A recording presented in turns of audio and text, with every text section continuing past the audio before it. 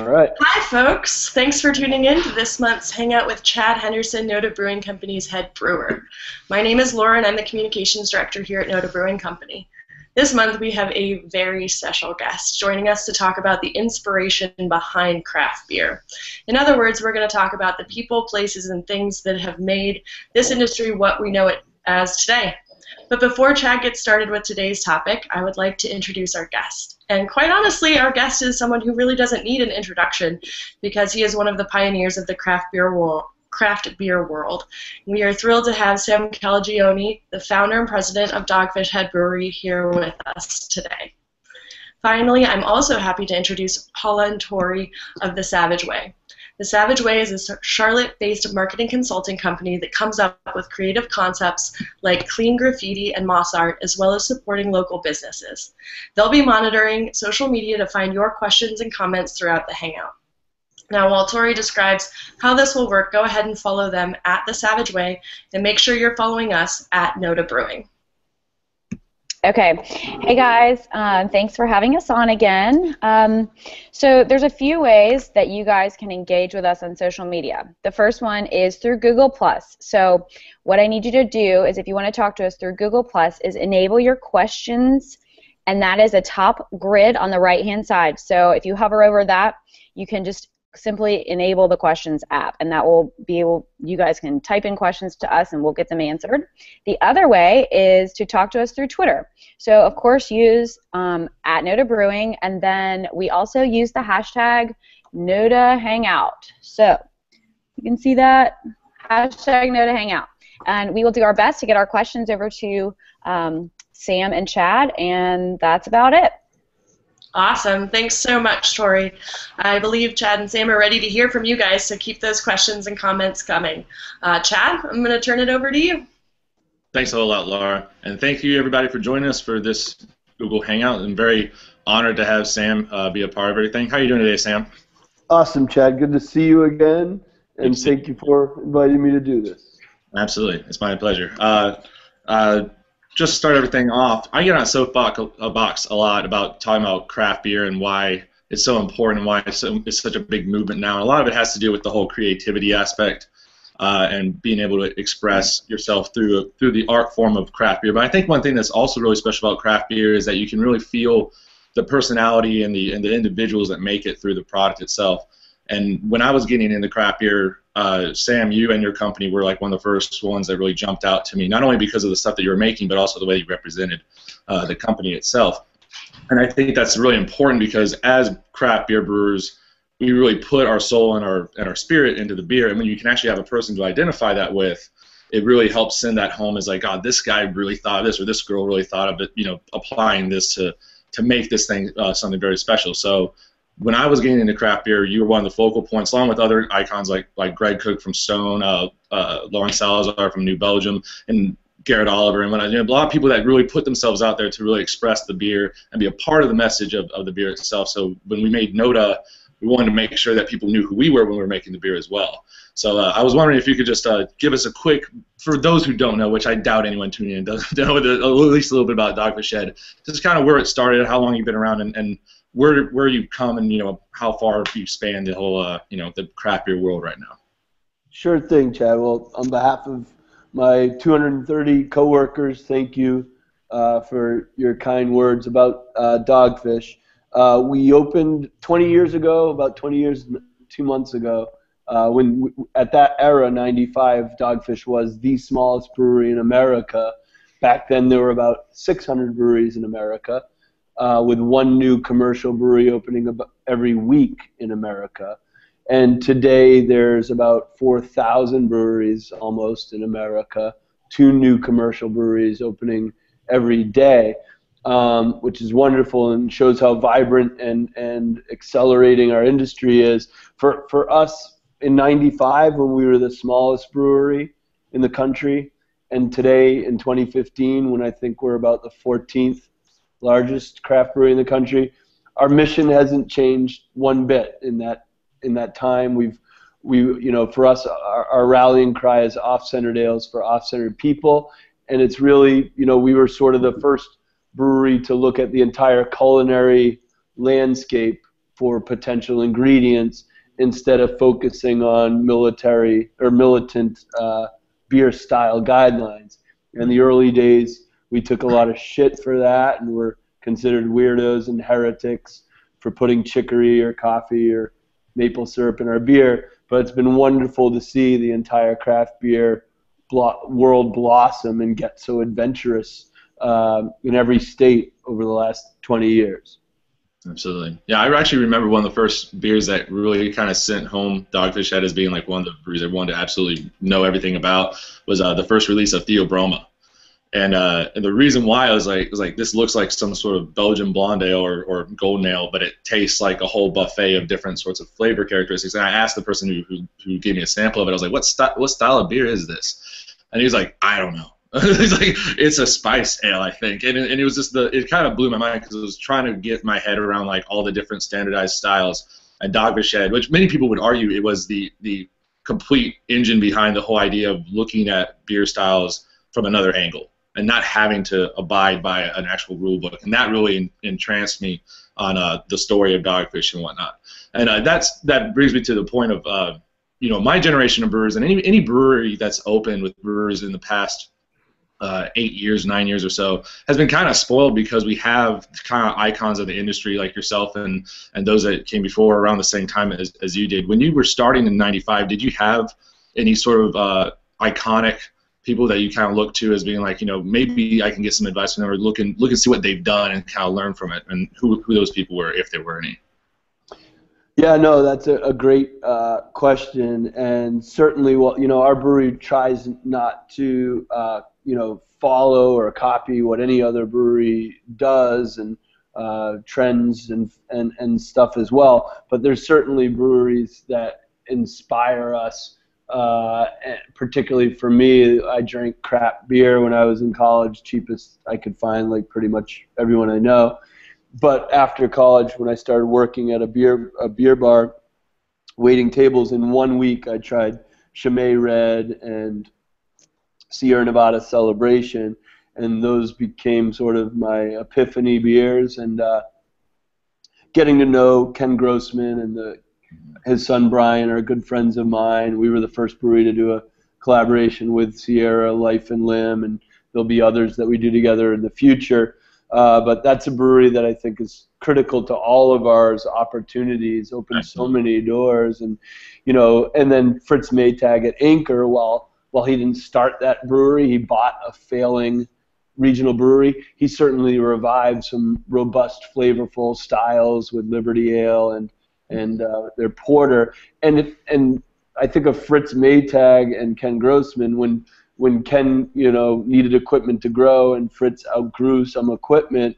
That was the first moment of sort of mutually supportive, altruistic, collaborative activity that our craft beer community is built upon, when Fritz would give Ken a pump that he outgrew or a valve that he couldn't outgrow or sell it for scrap value.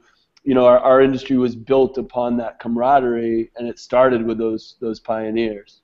Absolutely. It's a rare industry. I've said this on multiple hangouts. It's like you very rarely find any other industry where you can so easily go to what a quote-unquote competitor in the same industry and get advice, get equipment, get ingredients. Actually, a local brewery here just yesterday ran out of gypsum and were in the middle of a mashing and realized they had a delay in their shipment. They didn't have it, and they swung by and I had an extra bag for them, and it was no big deal, So it's a wonderful industry because of that camaraderie.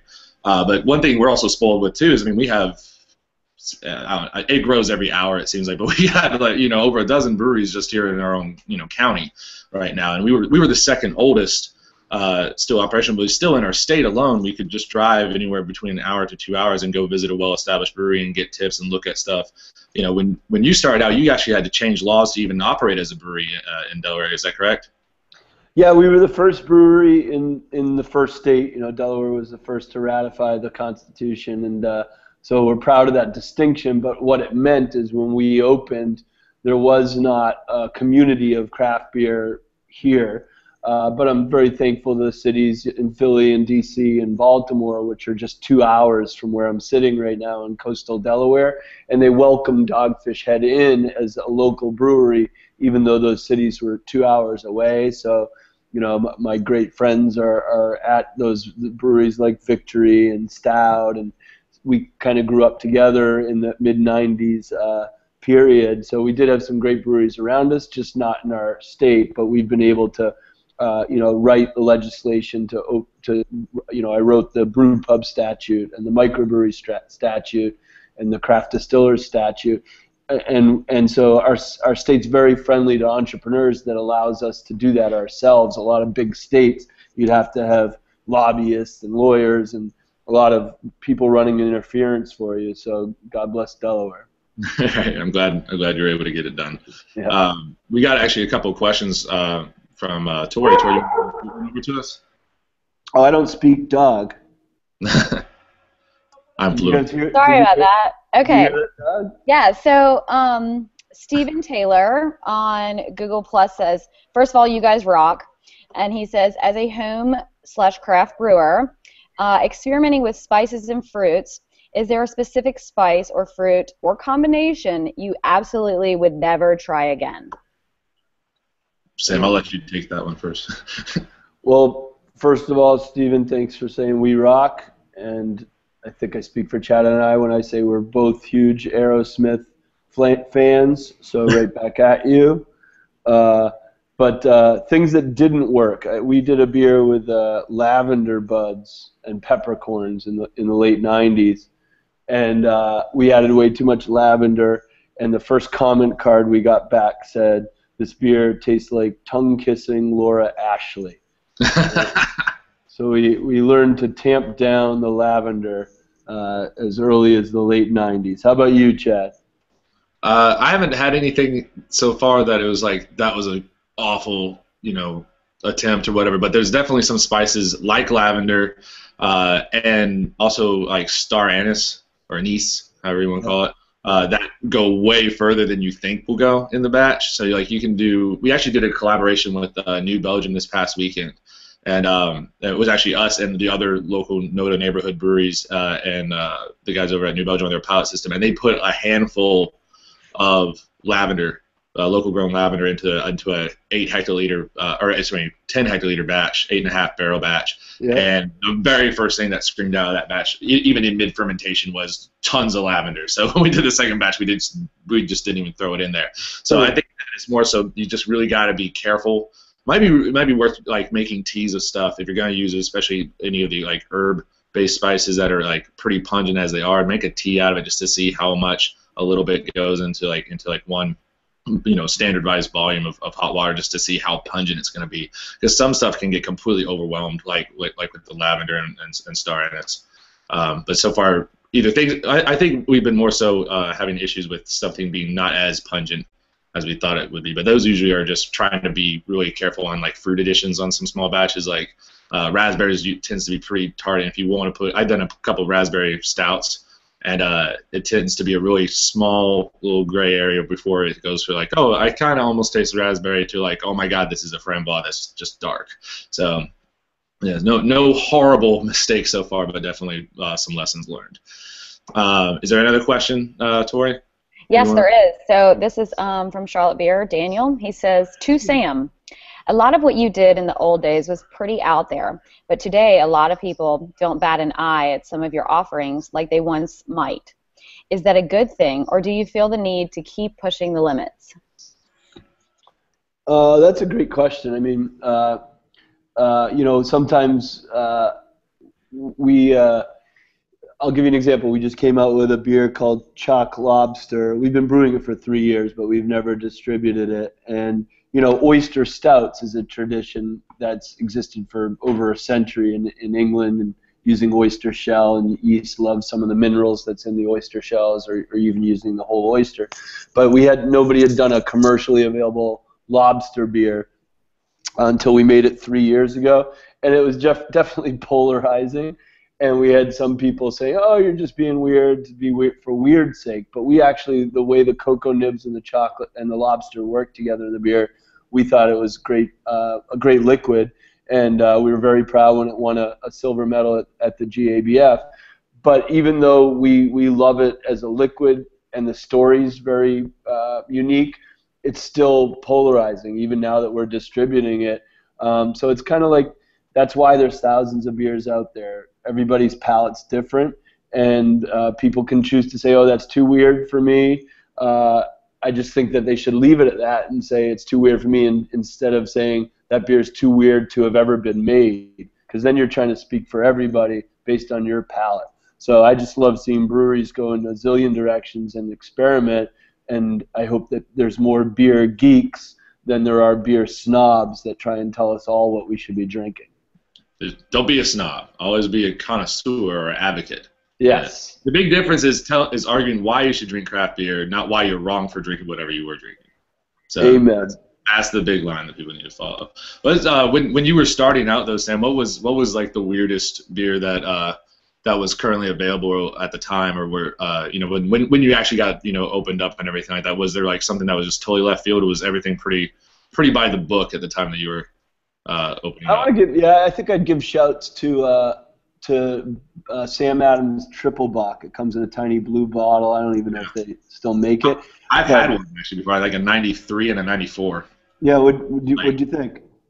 At the time that I had them, which was in the 2000s, they were pretty oxidized, but they were pretty insane. They had they had pretty heavy soy sauce note. Yeah. So probably just from the oxidation of it, but the body on them was insanely thick, really rich. I had them probably 6 years ago or so.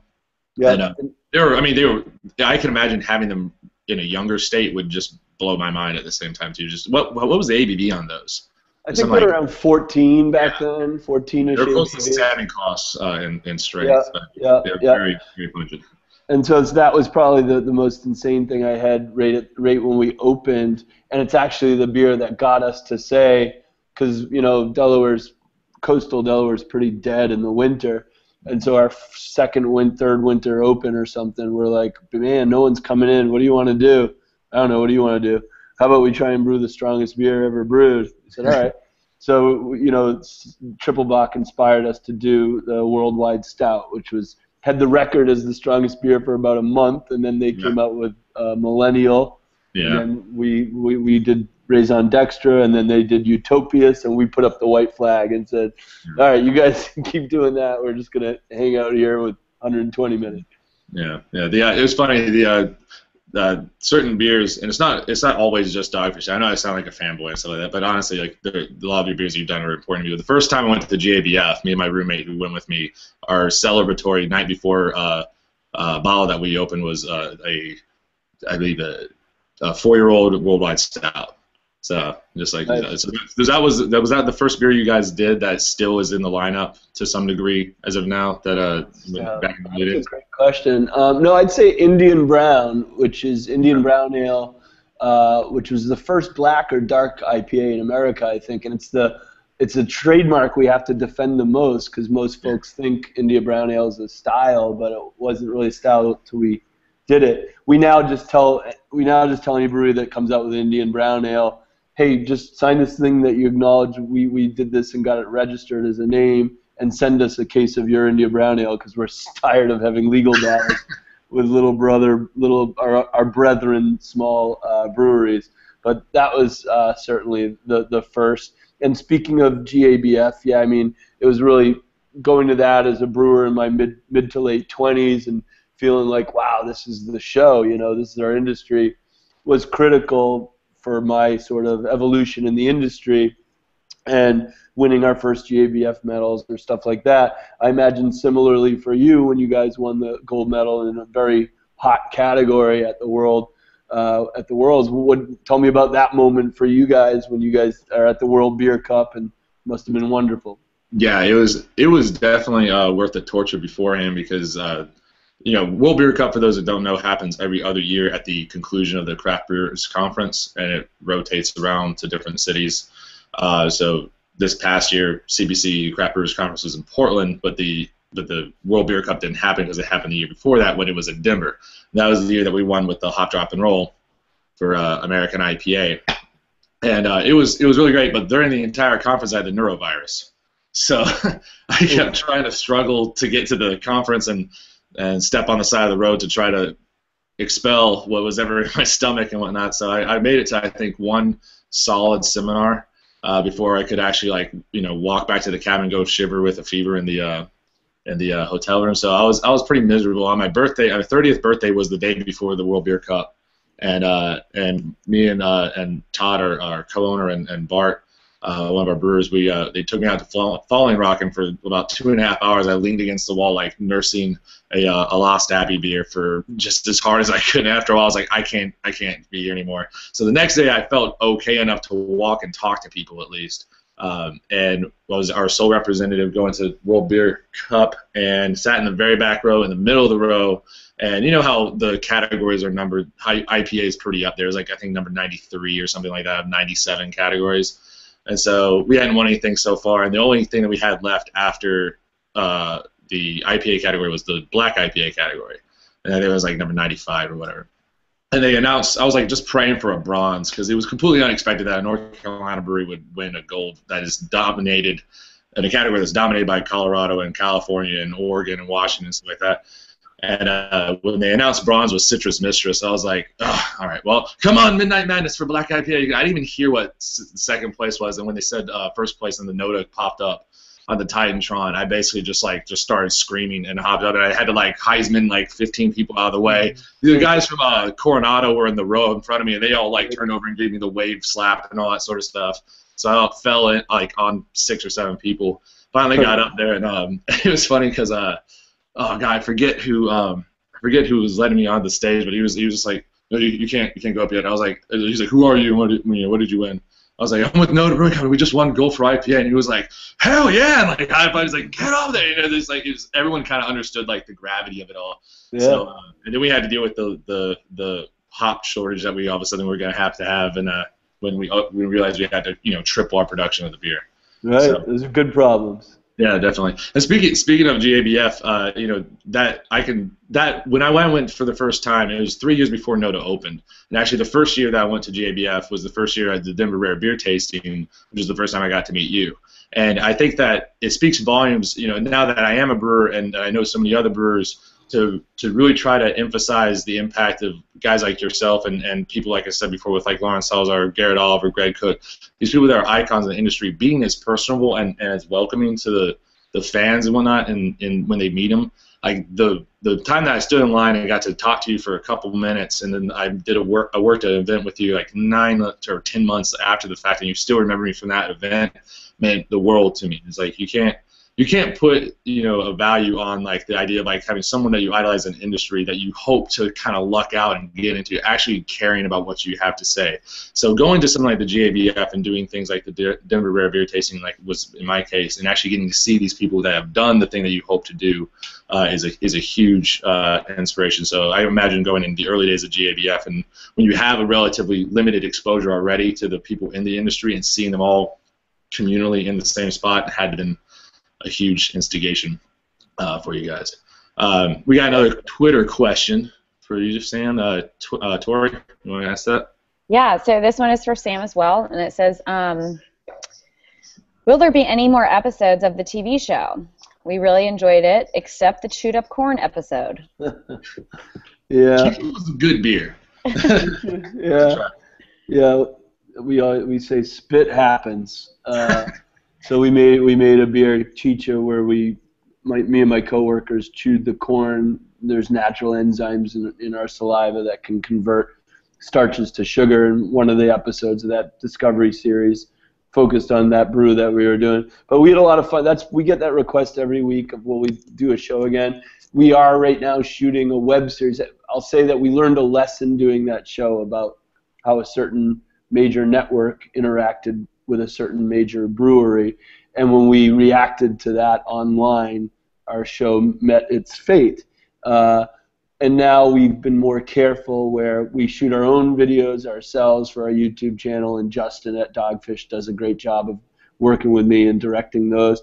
But then the same guy who was the lead producer on our Discovery show, he and I and a pretty major online network have been shooting a series of a web-based series that'll start airing in mid-October. So the short answer is yes, we're doing a new version of a show, but much more for the millennial attention span, 8 to 10 minute online episodes, and they'll start airing in mid-October. So please look out for them. Awesome. It's good to see that you guys are continuing that venture. Actually, another thing as far as inspiring stuff, your company and Avery, when you did the Sam's Quick Sips, Yeah. those videos and stuff like that, I used to watch all of those, and I used to watch all the ones from the on the website for Avery that was all the different employees in different parts of the brewery talking about different beers and things like that. Those two instances are what caused us to do the notable video series that we do, because we do a new beer every single Tuesday on our small little pilot batch. It's just a single keg of something weird, and we do a video now that associates with all of them. And the first ones were very Sam's Quick Sips, sort of just standing behind some grain, like, this is a blah blah blah, and it's got and then it evolved into like Batman parodies and Die Hard parodies and stuff like that. So you're part of the inspiration behind us doing that as well, which is we've got several hundred of really silly videos on YouTube at this point. That's awesome. Have you gone literally every single week since you started doing the program? Every single week. We're almost 4 years old, so it's been every single Tuesday, and also a couple more extra ones too. Like when we have our anniversary, we'll do a special non-Tuesday video release about that. If we have some special announcements, and we're building our new facility out now, and we've been releasing about every week to every other week an update video on a different process, or how we're building the bar, or how we're moving the tanks in. We're upgrading from a 15-barrel 3-vessel system to a 60-barrel 4-vessel system, and we'll be keeping both open at the same time. So our 15-barrel will be kind of like the barrel house and sours and things like that, and the 60 will be major production. So we keep the video updating and whatnot, So it's like I said, it's a new age of people watching, and a 5 to 8 minute long or 2 to 5 minute video can really send a lot of information over really quick, and it's accessible for a lot of people. Do you think on that note that the work that you had to do when you were starting out in the beer industry without having the invention of social media like it is now has spoiled all of us to just being able to really easily just get on and just throw ideas and concepts out there without really having to do a whole lot of effort behind it, considering Yeah, I mean, I got to give props to my wife Mariah, who runs our social media, and was really way ahead of that game in our industry. And now there's a few people at Dogfish that just help with that sort of viral or just online marketing. I remember when she's like, "Hey Sam, 90 Minutes, the highest rated beer on this website, and the two brothers that run it really want to talk to you about it." I'm like, "Beer website? I don't know. This is never gonna take off." And then 90 Minute in that era was the best rated beer on, Beer Advocate, like, I don't know, 14 years ago or 15 years ago or something. And then I've been friends with the Alstroms ever since. But actually, with Todd Alstrom in Colorado when we were over there for New Belgium for a while. Oh, you did? I forgot that he moved down there, and he messaged me on Facebook. He's like, "Hey, you want to get a beer?" I was like, "Yeah, let's just go hang out. The places." They're great. They're great people, the Alstrom brothers. But so Mariah certainly has done a lot for Dogfish, and just our fan base helps amplify that online dialogue as much as we do. So we're very thankful that people are as engaged with our brand online as they are, and that's one of our biggest marketing resources. We don't do a lot of print advertising or billboards or certainly in TV. We basically do events and social media and our tasting room, our pubs, because it's all about human scale marketing, like a dialogue with your fan base and your friends, instead of a monologue like the big breweries do, trying to tell everybody why they're so awesome. Absolutely. It's kind of like the social media has allowed a lot more people to be part of the street team, so to speak. Word of mouth, and now that you have social media, everyone can kind of be part of that. We got some more questions from Twitter. Tori, you want to shoot them over? Okay, this is from actually the questions app, and is Abraham from Mexico. He says, "Cheers. Have you ever had a beer from another brewer that inspired you to create something, either similar or completely different, and why?" Chad, why don't you do this one first? All of them. No. Some direct references. The first IPA I made was actually, it wasn't a clone, but it was a 90-minute boil, continuously hopped, very similar to 90 Minute. And the first, it wasn't a pumpkin beer. Actually, I'll put it this way too. The pumpkin and the spices that you use in pumpkin were very inspirational for our current pumpkin beer called Gorgeous, along with the pumpkin beer from the Imperial Pumpkin from Weyerbacher that Chris Wilson pushes out. And probably the most direct inspiration one was Founder's Red Rye. was really inspirational for me to make a double rye IPA called Notarized. Originally named Soul Slayer, but that's just too evil sounding because people will get afraid of it. But yeah, Notarized was directly inspired by Founders Red Rye. I haven't tried to clone a lot of beers before, but conceptually, I really liked how the malts and the idea of this went together. I'm going to do this on a slightly different platform, but there's a lot more examples than that. But those are the first three that come to mind. Do you guys? I know you do cans and not bottles, but I like the name Notarized. How cool would it be if you paid an official notary to stand there and stamp every label of the beer, so it's literally notarized? It would be really cool and probably really expensive. Actually, the label for it, we don't can that beer yet, but the label for it is a notary stamp, and it has Notarized. It also is famed for being the most mispronounced beer that we do, because we spell it phonetically. It's Nota or logo, and then rye, and then a capital Z apostrophe D, and 80% of the people just don't. They're like I'm a Notarized, and it's like, no. You don't get it. Maybe if it was on a can and you got to see the fact that it was a notary stamp, it'd send it home, but that hasn't happened just yet.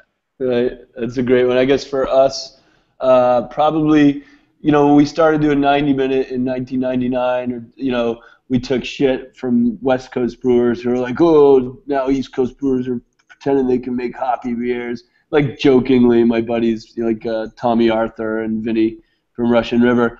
And so I was like, you guys ever hear of a brewery called Ballantyne's from New Jersey on the East Coast who was making a beer called Burnt Ale since the 1950s, a really big 9 or 10% alcohol, wood-aged, super hoppy beer. So we did a beer called Burnt and Baton where we built these giant 300-barrel wooden tanks, and we would do a thread of an English old ale and a really big American IPA. And it was our way of saying we want to take the baton from the original East Coast super hoppy beer of the Burnt Ale and do a Burnt Baton. So that was one that we had some inspiration from another brewery on. That's been one of my long-term favorites from you guys as well, actually. I've converted many people here in local Charlotte to actually buy 4-packs of Burnt Baton and put 2 away in the cellar and drink 2 immediately, and then basically wait like a year or 2 down the road and then drink the older Burnt Baton right next to a fresh Burnt Baton just to see how they can turn into like 2 completely different beers. This is really hard to find IPAs that age well, and the 120 Minute's kind of famous for doing so. I still have one that I'm waiting for 10 years. I'm near 9 right now. Nice. But it says so on the bottle too for 10. Careful. Well, but thanks. Yeah, I mean thank you, Chad. I should be paying you to be going out and doing these things. I appreciate it. But yeah, we kind of see 9 ABV as a tipping point where certain beers will improve with age significantly. But improve is also subjective because, as you know, as beers get older, if they're strong, they don't go bad, but they might pick up sherry and port and oxidized notes. Some people dig that, some people don't. It's up to each drinker. It depends on the platform and how it's packaged a lot of that time too. So, what beer that you guys brew is your favorite one that once it's over a year old? Probably Old Voyager is our English barley wine. It stands right at 9.4% alcohol. It just gets richer and richer, and it already starts out pretty well-rounded. We have a Russian Imperial Stout at almost 12% alcohol, aged in Pappy Van Winkle barrels. Actually, I was pouring it next to you at Denver Rare Beer Tasting. This past year? Yeah, this past year, called Monstro, and it hasn't hit a year yet, but it basically has because we aged it for so long. So that one also handles pretty well, and we did bottle that one. So we have a very rudimentary bottling line, which as many times as we bottled on it, we're pretty sure we only want a can from now on because the can line is automated. But do you have a Wild Goose or a cask canning line? We currently actually do mobile canning. So we have a company that comes in. They run a Wild Goose canning line for that. We have at the new place though, we're gonna be the first American Leibinger canning line. So it'll be a 30 head. So it's a rotary canning line. No, it's a German company, Leibinger, and 16-ounce can format again. So nice. What do you do? 4-packs with those, or what? Yeah, we do 4-packs on all of them. We do the pack tech on all of them. Right now, we do 4 out of our 6 year-round beers in 16-ounce cans, and we do a lot of our limited release stuff. We do a double maple syrup IPA called Hop Cakes that gets we did it for the first time in cans. We had to hand roll all the labels on, which was so much fun. And I bet. stuff like that. We try to do as many limited, but we do a Hoppy Holidays, seasonal one as well. So we do some limited release things. And this is actually gorgeous. The pumpkin beer will be out hopefully sometime around September this year in cans. So Nice. we try to. It's much better than just hand levering on the bottling line. So you gotta start somewhere. We're not that old yet. Yep. I think we got another question from Tori. Yes, we do. Okay, it is one more from Gil Mello. He says, Sam, with a lot of the U.S. craft breweries sending their beers abroad, how are you guys viewing the international market for DFH? Sorry. Yes, that's okay. It's a great question because it's ironic that 30 years ago, America beer's scene was kind of the laughing stock of the international beer community. They thought the only thing that we made was this generic light lager in America, and it's ironic that now the countries with the most robust craft beer scenes like Scandinavia, Italy, New Zealand, Australia, they're referencing by and large the American craft brewing movement in their ingredients, the styles that they're focused on, their naming. So it's really neat to see craft beer from America going off globally. And again, in part because we did that show that aired in something like 45 countries, we've gotten quite a few requests to start exporting. And we intend to do that someday, but we want to be really methodical and do it the right way and have a person based in the countries that we're selling it in so that we're taking care of our beer and not just shipping it over there. So that day will come. It won't come it won't come this year. It might come as early as next year, but within years we hope to do some exporting. We still have 29 states in the good old USA to fill out. So they'll be exporting outside of the states that we're in, but within our country on our horizon as well. Very cool. And so you're in 29 states right now, correct? I think we're in 31, so I think we're not in 29. Dogfish hasn't opened a new state for, I think, 6 years. We pulled out of 4 states when we couldn't keep up with demand, but in terms of opening a brand new state, it's been like 6 years. So we're very thankful to the 31 states that we do distribute in because we've been able to sustain double-digit growth for all these years without expanding our geography. But perhaps in the future we'll be able to do both. Yeah, you've been a very big advocate on the whole idea of not hitting the gas too fast for all these new breweries coming up, which has been very wise and well informed information for the new brewers to take on. Like, do you give any sort of like backstory on the whole process of like accelerating way too fast and finding out that you like overstepping your bounds? Because a lot of people, it's all relative. Everyone thinks that like, oh, you guys are doing really great. It's like, yeah, but we're doing XYZ amount of barrels a year in this little small pocket or this area. Yeah, it may seem big, or a massive brewery maybe seem like no big deal just because of the regularity of the availability. But a lot of newer brewers don't realize that even what seems like minor gains can actually be overstretching. If they take it too far too soon. So how long did it take for you guys to start doing multi-state distribution or whatever? Yeah, I mean, I think we even when we were the smallest brewery in the country, it was my ambition to sell some amount of beer someday on both coasts. I never thought we'd get as big as we have, and I'm thankful for the drinkers who've allowed us to grow without changing the kinds of beers that we make. But we grew from a half-barrel brewery to a 5-barrel brewery to a 30-barrel brewery to a 50 to a 100 to a 200. And Dogfish still uses a 2.5-gallon brewery, a 15-gallon brewery, a 2-barrel brewing system, a 100, and a 200. So we're able to experiment more than we could when we were the smallest brewery in the country, but we're now also able to produce hundreds of thousands of beer of the larger brands that we make, and we love them all equally regardless of where they sit on our chart. And our biggest there's breweries that have chosen to grow as fast as they can because they feel pressure with how many breweries are growing right now to fill out a 50-state footprint while there's still interest in their brands. And that's certainly a valid strategy for some breweries. Dogfish, our belief is at our scale, we're still tiny in terms of market share. I think less than half of 1% of domestic market share for sure. And we're still tiny in that context. But we'll do about 250,000 barrels of beer this year. So for us at this scale, we just feel that between 10 and 15% growth is something that we as coworkers can plan for and digest without it taxing our people, our processes, our lending capacity with money. It just feels right to us. But again, every brewery is different. Right. You have to maintain the culture of what your mission is. If you guys seem to have, from my perspective as a craft beer drinker and advocate or whatever, you seem to have been really well maintained with the size that you've been able to obtain to keep the off-centered ales for off-centered people mentality going through. And it's very refreshing to see that, because a lot of times you see breweries get to a certain point where you're like, I liked them back when. It's kind of like if a band gets signed or something like that. They get to a certain point, they lose who they are.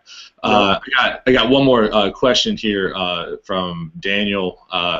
Daniel Harsey says, when is the next Pain Relievers album dropping? So Pain Relievers is my beer geek hip hop band, probably the finest beer geek hip hop band of our generation. There's a lot of them. Oh, right. Also probably the worst. But no, shouts to my fellow pain reliever Brian Selders, who's the brewmaster at Post Brewing outside of Boulder. We put out 2 albums, I think in the late 90s, early 2000s. The first classic was Check Your Gravity, and the second was Untether the Blimp. I believe there's still songs are available at at iTunes. We put out a greatest hits album, which was actually every song that we ever made. That's awesome.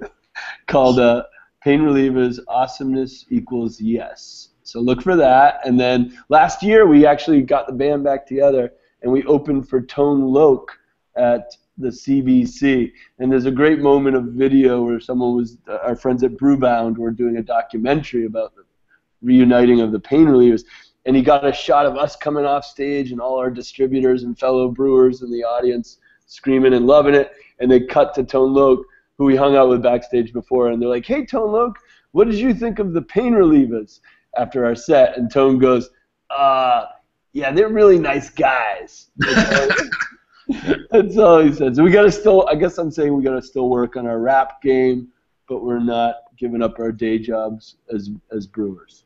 Well, that's good. That's good on multiple levels. That's awesome. Do we have any more questions, Tori, or are we set? Okay, shake your head. Okay, cool.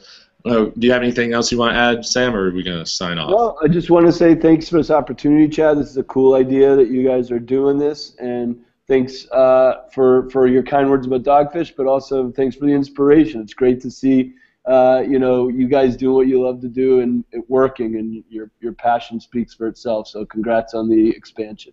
Thank you very much. I appreciate it, and thank you guys for hanging out with us.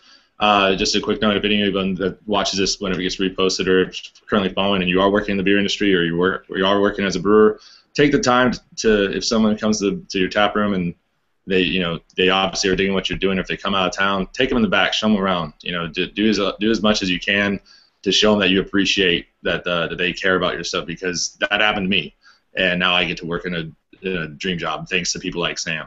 So keep up the good work, everyone, and thank you very much, Sam, for joining us. It's been an honor. Cheers, guys. Cheers. Laura, I'll let you sign us off. Awesome. Well, thank you, everyone, for tuning in. Chad, Sam, thank you guys so much. This was wonderful and very informative and hysterical, which is always the best. We will be back in September with a new topic and a new guest, and we hope that you will join us.